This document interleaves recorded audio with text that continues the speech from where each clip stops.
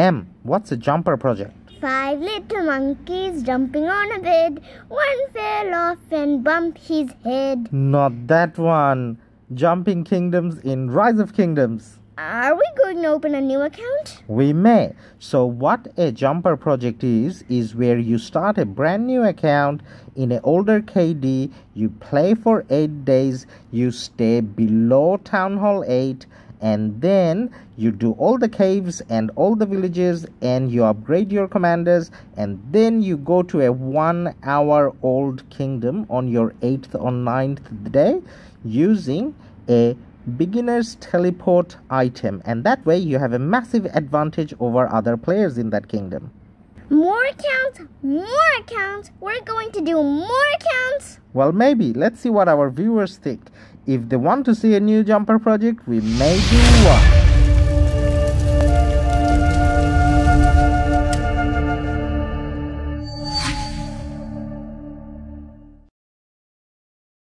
Hi MF, welcome to our channel. Hey, how's it going? Hey mate. So we're here today to talk about a jumper project. So this is a jumper project that MF is going to participate, and this is where I'm going to participate as well.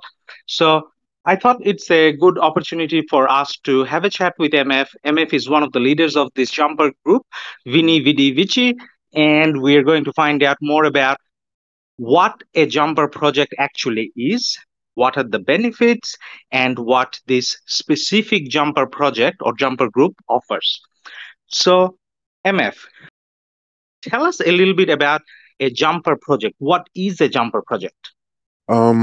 Jumper project is like an organized group where a group of players with the same, I guess, goal in mind, go to either an older kingdom or a new kingdom to get a head start on rewards and resources and benefits. So by the time they do land in their destination kingdom, then they would pretty much land with like a pretty big head start.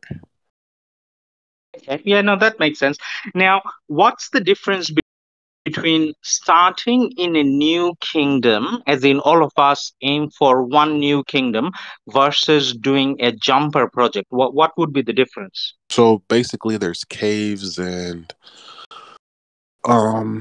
villages and stuff that you would collect that you would have a basic like a head start collecting those rewards, as in if you were to go to a newer kingdom and just start and land there, you would be starting from zero and you would have nothing, and there'd be a lot of players that probably jumped into the same process, and I guess you'll kind of in a sense you'll kind of be behind. Yeah, no, that definitely makes sense.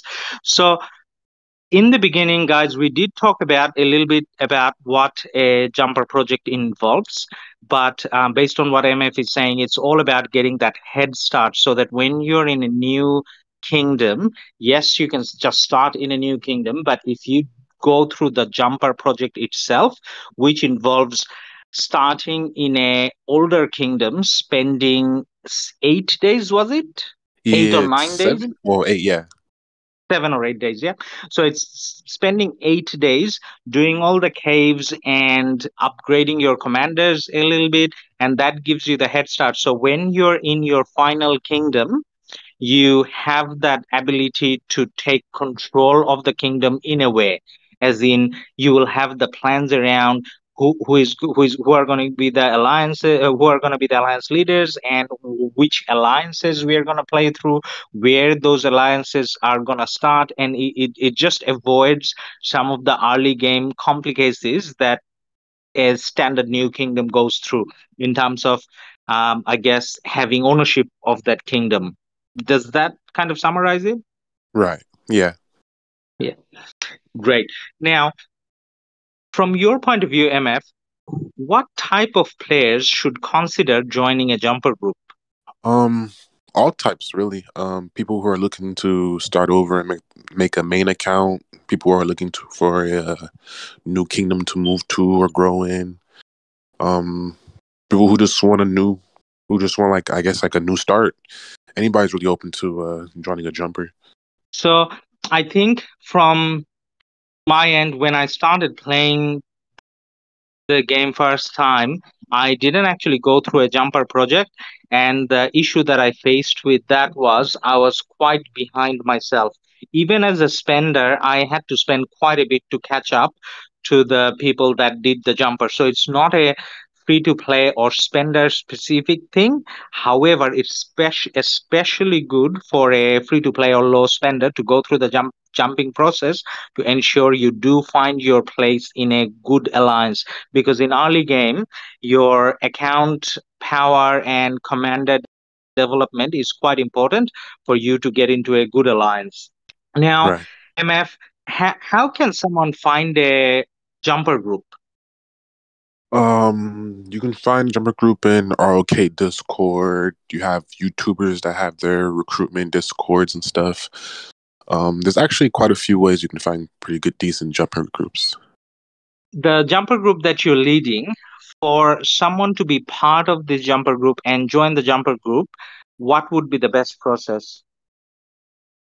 Well, the link will be in the description of the video, and yeah, so you can just reach us there and make sure so when you guys enter the Discord to fill out the verifications, and you guys are basically in.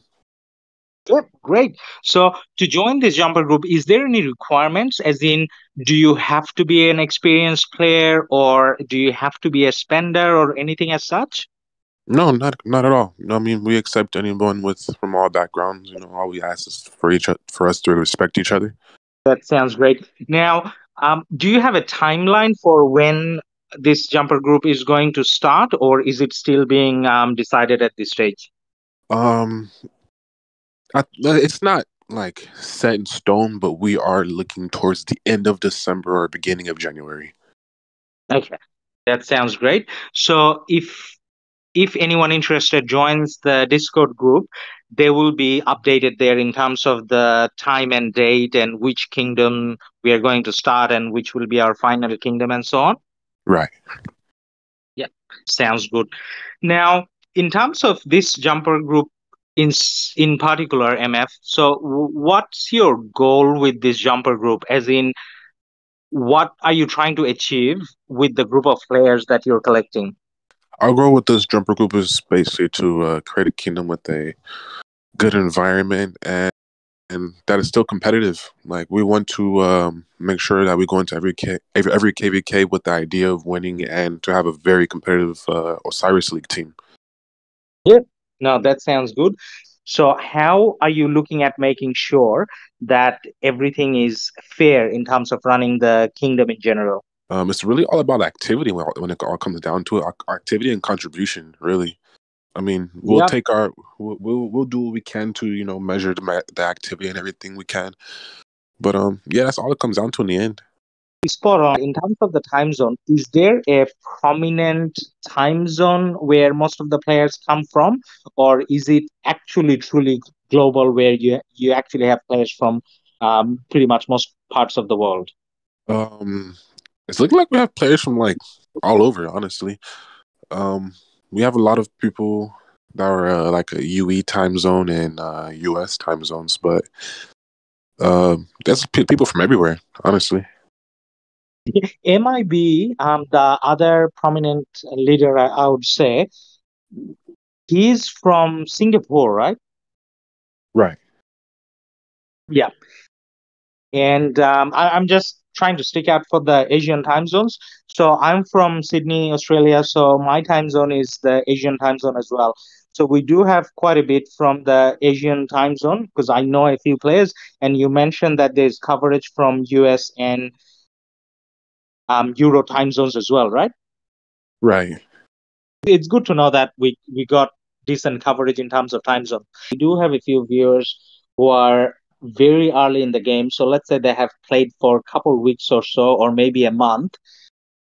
Now, for these players, would you recommend for them to join this jumper process and restart playing the game again?